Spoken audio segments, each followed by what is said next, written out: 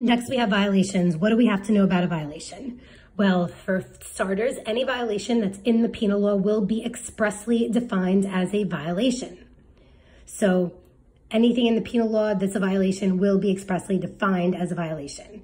Now we have what happens if there's an offense defined outside of the penal law that's not expressly designated a violation. When is it deemed a violation?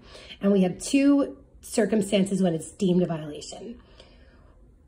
A is if there's no specification in the law about what it is. So it doesn't say this is a traffic infraction, this is a misdemeanor, or this is anything. It just has a law, says this is an offense, and the sentence has an offense that's not in excess of 15 days. Or the only sentence that's allowable is a fine.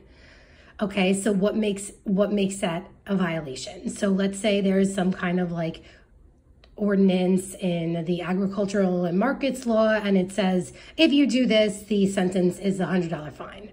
Well, it doesn't say anything about what the classification is, and the sentence that they provide is only a fine. So what does that mean it is? It's a violation according to sub A. B, I don't think they're ever going to ask this, but just read it once.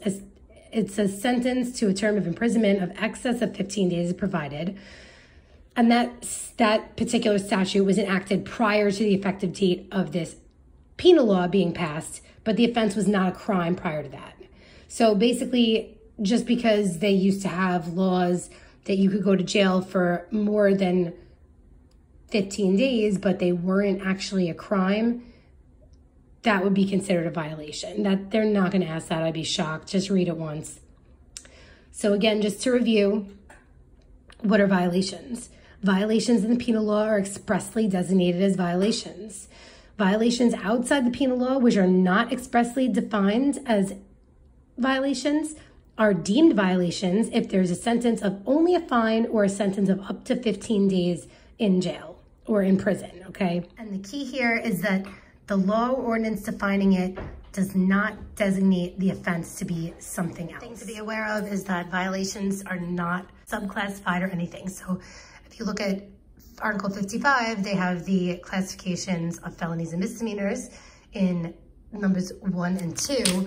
It just goes into the designation of offenses.